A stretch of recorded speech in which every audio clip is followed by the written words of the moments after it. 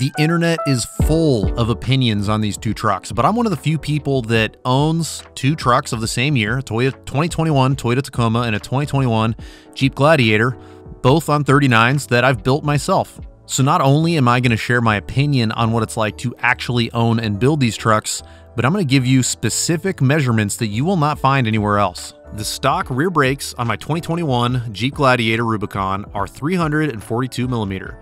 The rear drum brakes on my 2021 Toyota Tacoma are 254 millimeter. The rear axle on the Toyota Tacoma is definitely undersized and prone to bending, so I already upgraded it before that happened to me, but I still have the stock rear axle floating around, and I want to give you some of these specs while I've got it in the shop. The rear axle on the 2021 Jeep Gladiator has a tube diameter of 82 millimeters. The rear axle on the 2021 Toyota Tacoma has a tube diameter of about 79 millimeters. The rear axle housing of the Gladiator has a tube thickness of about 10 millimeter or 0.93. The rear axle on the Tacoma has an axle tube thickness of about 5 millimeter or 0.200. Both the Gladiator and Tacoma have 32 spline axle shafts, but at the smallest point, the Gladiator's axle shaft measures out to 33.7 millimeter and the Toyota Tacoma measures out to 32.4. The ring gear in the Gladiator is 8.6 inches and the rear ring gear in the Tacoma is only 8.4. What do you think so far? I wanted to start with facts because every video I see comparing these two trucks, first off, it's by people usually that hasn't wrenched on them, or maybe they just own a Toyota or they just own a Jeep. That doesn't satisfy me. I know it doesn't satisfy most of you. And they're giving you, it's just all opinion. And so I'm gonna give you some of my opinions towards the end of the video, but let's just talk in facts. You can factually determine which one of these trucks is better based on the sum total of its parts. This shouldn't even be controversial, even though I know it is. And if you don't believe me, take a look in the comment section of this video. So now what I want to do is let's just talk about the interiors. Let's pull some basic measurements because a lot of that stuff that you see online, the interior measurements get kind of hard to wrap your head around. So instead of measuring things in cubic inches, let's just use inches. How about floor to right up underneath our visor? 45.5 inches. Floorboard to visor, 42 inches. Rear window to infotainment system. That should give us a good idea. 73 inches. Rear window to infotainment system. 72 inches. Armrest to armrest. 54 inches. Armrest to armrest, we're at 58.25 inches. Slavy the runner, resale value. Which one is a better investment financially?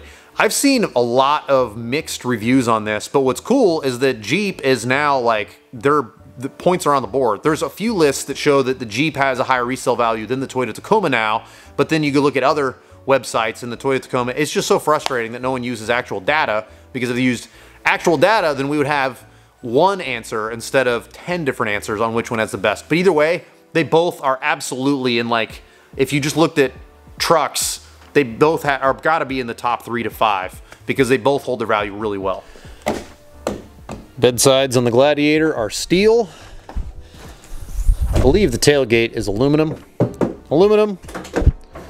Inside, that's steel, that's aluminum, but the bed itself is all steel. On the Tacoma, I've got this sweet aftermarket bed from Bowen Customs, but the stock bed had like a composite inside with a steel outside, and the composite was really nice in some ways, but they're also very prone to breaking, and they're so prone, in fact, multiple companies make bed stiffeners because enough people tighten their motorcycle down to the back of their truck that they were literally breaking the bed. Thomas Clickenbeard, I would ask if 25-year-old Nate was... Okay, I get where you're going with this. Spend his hard-earned money on one, faces going down, $45,000 trucks. What would be the best bang for your buck? Well, 25-year-old Nate would probably buy the one that's going to get the most chicks. I would think that's probably the Tacoma because it's not just me that thinks these are great-looking trucks. So yeah, 25-year-old Nate, a lot different. 37-year-old Nate is a lot more practical, and like right now, with all the experience I've had of both trucks, if I had to start from ground zero, pick one truck, stock, and then build it out, it would be that one. I would probably put 1 tons and 42s on it. it would be mine instead of my wife's, and that would be the one I would choose now. But when I was in my 20s, it would probably be that one. I was a glutton for punishment. I wouldn't care how good the specs are. I wanted something to look cool. The Gladiator still has a floor-shifted transfer case with a 4-to-1 low range. The Toyota Tacoma has an electronically controlled transfer case with a 2.57 low range.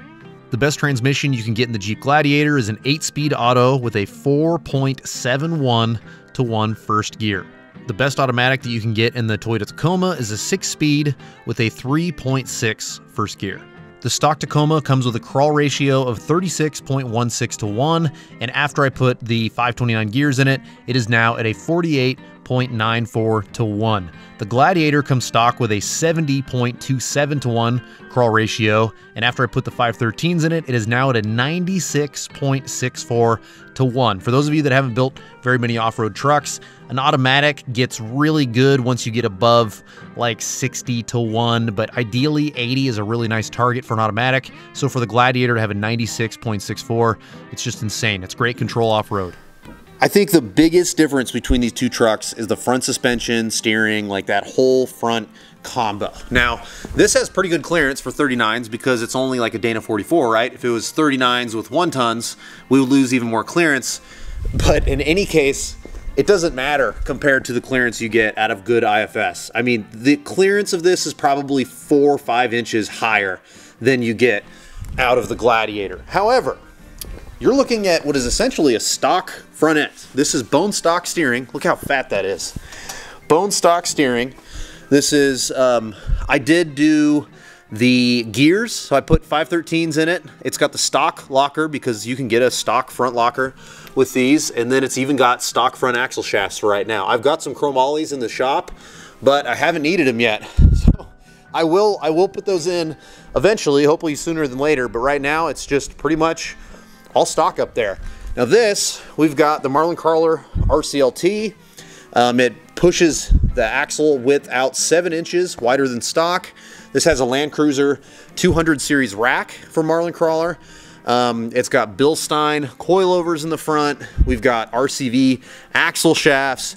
There's a lot of money wrapped up in this. I mean, you cannot even compare the cost.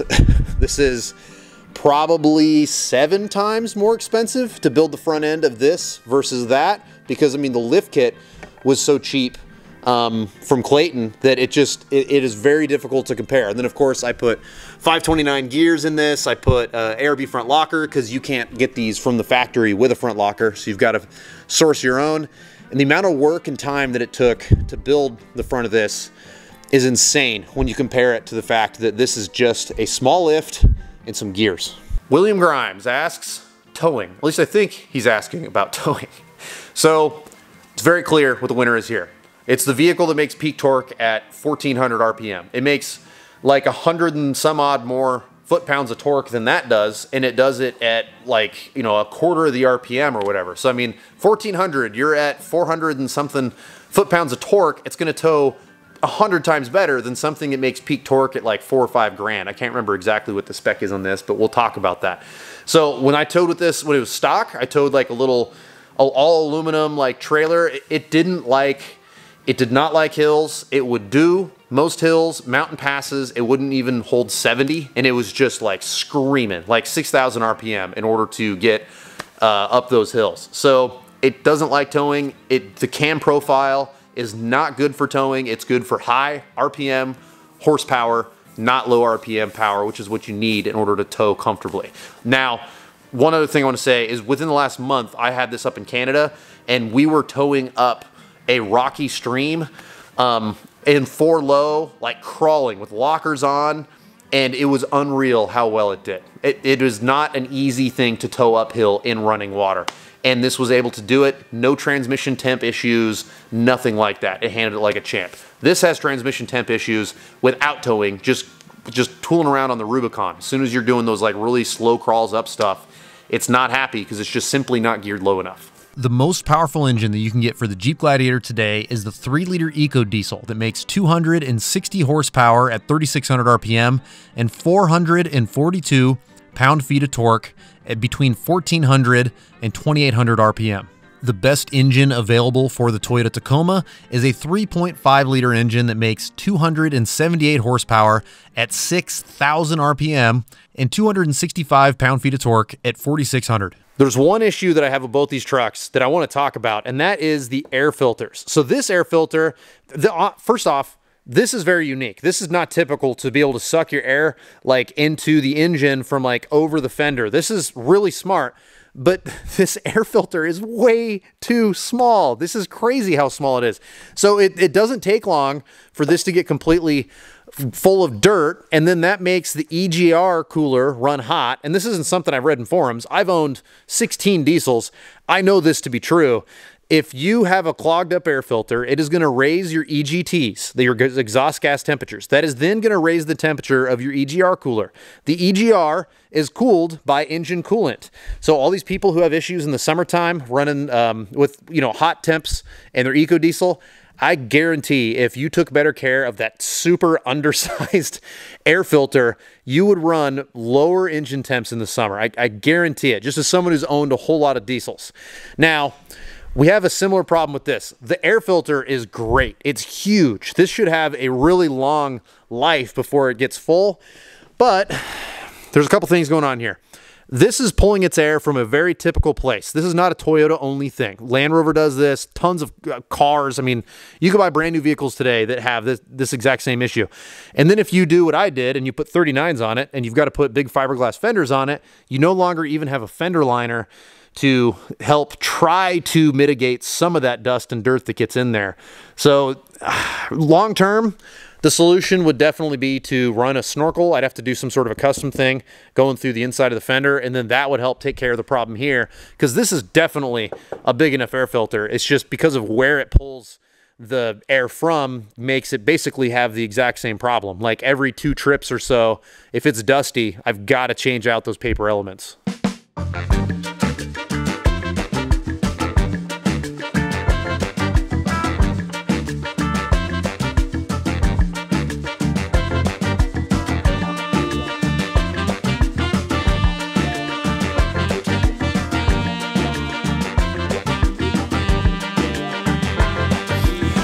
The Jeep Gladiator is like every other modern truck. It has a tube frame. It's like a rectangle, right? This is how all modern trucks are built. It's how they've been built for like 20 years. The Toyota Tacoma is the only truck that I know of that you can buy today that is still a C-channel frame, and above and beyond that being a problem, it's also a riveted frame, so it's not even welded. That makes it ultra, ultra flexible, and the load carrying capacity on these trucks is very small. And when you have something that is as flexible and as bouncy as the frame is on these trucks, if you go over that weight, I guarantee you're gonna bend that frame before anything else. And I have read a lot of stories of bent frames on the Toyota Tacoma. I know that they had that frame issue where they had to recall a ton of Toyota frames with the Tacoma because of rust. And I don't know where those were rusting, but I can tell you exactly where this one could rust if I lived on the East Coast or something like that. It has a front frame section that is riveted over the rear frame section, or under, I don't remember. But in any case, these 2 frame sections cross, they rivet it all together, and then they like put a sealant around it. If that sealant breaks at all or deteriorates, and you get any contaminants between those 2 plates, it is gonna rust all the way through. Whereas if you have a boxed frame like all modern trucks, they weld the entire thing together, there's no rivets, so it's way, way, way less flexible. It rides way better on-road, off-road. This is an antiquated design, there is no doubt about it. But on top of that, they basically just dip the whole thing in a vat of like special frame paint, and then when it comes back out, there's nowhere for contaminants to get in, especially because you don't have metal sandwiched together that's just stuck together with rivets. This is a big problem for Toyota in my opinion, and I really hope that they decide to address it in the next iteration of this truck. The question of vehicle reliability has bothered me for a very, very long time, because the first time someone started talking to me about how one vehicle was more reliable than another, I worked at a Chevy dealership like 20 years ago, and it was a Ford guy telling me how unreliable Chevys are compared to Fords, and I don't care. But as soon as I started asking for, them to cite any sort of a source, even back then, they would just send me like a website link to some magazine article that I've never heard of, and right next to the #1 vehicle on the list is paid advertising by that manufacturer. It's like, how can you trust this as a reliable source? And here we are all these years later, and I still haven't found a reliable place to get this reliability data. I mean, I just don't think it's a coincidence that, if it says Honda Ridgeline, #1 most reliable vehicle, right next to it, there's a Honda ad. I mean, there's no way I'm the only person who sees this as problematic. And so far, so far, the most reliable source that I've found is Consumer Reports, and that data set is only as reliable as Yelp. It is literally consumers reporting what their experience is. So you've got a soccer mom that has had issues with her, let's just say Toyota, and she doesn't know anything about trucks or cars, whatever she happens to own, but she's going to report those problems to Consumer Reports. And we're going to trust that and say that that is reliable information. I have huge issues with all of these lists and all of these places that people cite as reliable data. If you have a place that maybe is a .gov or something that you think is like really trustworthy, please let me know in the comments, because every single list I have ever seen is paid for by somebody. And that makes that list worthless to me, because I know that Toyota has given Toyotas to YouTubers to make content with. I know that Ford has done the exact same thing with the Bronco. And what do you know? I've got some friends that are YouTubers that they get wined and dined by Jeep whenever we go to EJS. This is where I lose subscribers. I'm going to point out every single thing that we learned in this video. It's got larger brakes. It's a physical thing that we can prove. It has larger axles. It has lower transfer case gears and a super strong proven transfer case. My buddy Sean has a 606 horsepower V8 swap that he put in his Gladiator. That exact same transfer case is behind it. Super, super strong parts, what we're talking about here. Lower transmission gears and more gears. It has a higher seating position. It has more power. It gets better fuel economy. It has a better frame. It has a stronger bed. They don't make bed stanchions for the Jeep Gladiator because you don't bend them. It's not a thing because it's all steel. You know, it's cheaper to build. Like, that's just physically true. I didn't modify those fenders or anything. If you bought a Jeep Gladiator and you just break out the Costco toolkit in your driveway, in an afternoon, you can have a Gladiator on 39s. And with this wheel tire combo, you can bolt the tires and wheels together without a tire machine. I'm telling you, it's Legos for grown-ups. It's insane how easy these are to put together. Now, roll cage. I didn't bring this up. The roll cage in Jeeps is way better than Toyota people say that it is. And I know that because I'm alive. I rolled 3.5 times down a nasty fall in my Jeep TJ. And the cage saved my life. And the cage didn't even bend or distort. The cage is still in there right now after that rollover all these years. That was like 10 years ago. And I measured it. It is completely true. It is completely square. There's no dents in the cage. There's no reason for me to retire the cage. Now, it's not an Ultra 4 cage, but these Jeep cages can save your life. I really wish that there was a way to do a cage inside of the Tacoma, but with the side curtain airbags, it's really dangerous, in my opinion, to put a cage in a truck like that. Now, more durable steering. Now, the list could probably continue to go on. Like, I could just keep tacking on little things that are physically better. It's not an opinion. They're just physically better on the Gladiator than the Tacoma. Now, Tacoma, I got to give it some credit. It's the best looking truck I've ever owned. I love the looks of these trucks. I think it's one of the best looking trucks you can possibly buy. And then the handling characteristics are insane. I have never driven anything like this. If you're willing to put long travel and rear coilovers on it, you will have something that handles and rides better than any Gladiator. I don't care what they do to the Gladiator. The IFS handling characteristics on this are insane. I've never driven anything like it. So the silver lining, Toyota people, let's be friends. I'm a Toyota people too, I promise. I have another Toyota on the other side of that wall that we're gonna build later this year, and it's not a Tacoma, but trust me, you are going to like it. It is gonna be rowdy. And it's got way less electrical gizmos. I think I'm gonna like it a lot better too. But the good news here is that with Jeep building such rad trucks and with the Bronco being so rowdy out of the box, the Bronco Raptor is insane. I think that these other companies are proving to Toyota that the US market is worth it. They don't need to just give us the cheapest Mexican-made Toyota truck and that's all we get to choose from. Why don't we have the Hilux here? Why don't we have the real Land Cruiser here, the 70 series? I don't know, but I'm hoping that maybe the next generation 4Runner will have a removable roof. How rad would that be? And a front locker option. If they just did those two things to the 4Runner, it's already got a box frame, rear disc brakes, rear coils. It's already most of the way there to be an awesome off-roader. If they just did a couple small mods, how exciting would that be? The Gladiator being so good, I think, puts pressure on Toyota to hopefully innovate and make the next generation Tacoma, the next generation 4Runner, maybe even bring a real Land Cruiser here and makes them better for all of us. So I hope I didn't ruffle anybody's feathers too much and that you saw that I'm trying to be as factual as possible. I have some opinion in here, but I think compared to the other Toyota versus Jeep videos, this has got way less opinion and way more facts as someone who physically is a fan of both trucks so much that I went out and spent tons of money to own and build both. So give me a little bit of credit here. Now, we've got hats, we've got merch. If you like these videos, make sure you support us somehow. If you can't afford to buy merch or any of that other stuff, just make sure you subscribe. I'm guaranteed to lose subscribers on this video from Tacoma owners. So if you want to see more honest, even-keeled reviews like this, you got to help support me so I can grow the channel and afford to do that. So thank you so much for watching. We'll see you on the next one.